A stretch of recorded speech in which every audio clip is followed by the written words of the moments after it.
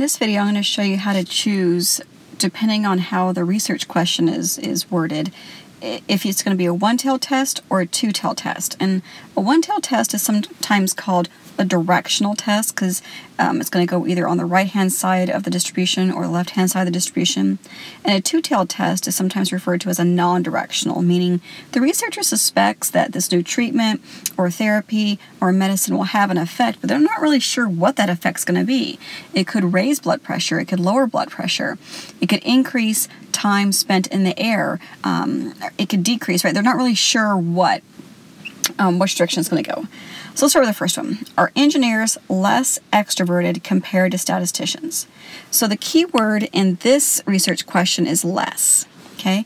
Anytime you hear the words like less or greater or more or taller or anything that kind of gives ideas of like direction, right? So this is going to be a one-tailed test.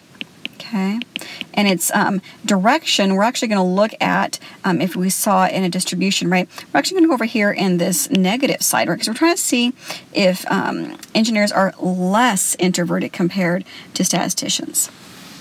Okay, so one-tailed, and it's going to be, sorry, I spelled tailed wrong. It's bugging me. So we'll just throw an E in there. And then statisticians. Okay, next one. Is there a difference in memory retention for individuals at the age of 20 compared to their memory at 60? Okay, so the big word to look at here now is difference, right? Is there a difference in memory retention? It could be that their memory is better at 20 versus 60. It could be that their memory is worse at 60 versus 20, right? So you don't really, the research doesn't know.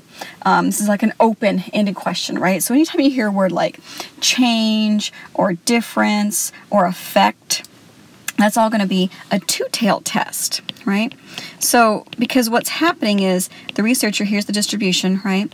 And it's saying, well, their memory could be greater, right, at one age versus the other. Their memory could also be worse or less at a certain age. All right, number 3.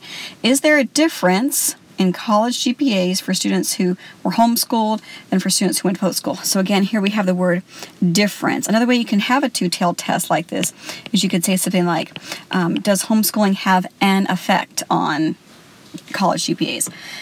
An effect could be have a good effect or a poor effect. So again, difference is going to kind of tip you off. That's going to be a two-tailed test. Number 4, do people who take daily vitamins live longer than people who don't? Longer is our key word there, right? Because again, in the distribution, what we're looking for is, do they hit more so than the general population way over here for age, right? Do they live longer than those people who don't? So in this case, then, it would be a one-tailed test. Or in other words, you're just looking at one tail. This becomes very, very important when we start talking about running statistical analysis. And so the last one, or the second to last one, is extroverts are less stressed, right? So this again would be a one-tailed test. And then the last one, does the yearly income for nurses differ from the yearly income of air traffic controllers? The key word here is differ. So this would then be a two-tailed test. So when you start looking at these research questions, think, okay, are there clues? And in the wording, is it a directional, like a one-tailed test, or a non-directional, like a two-tailed test?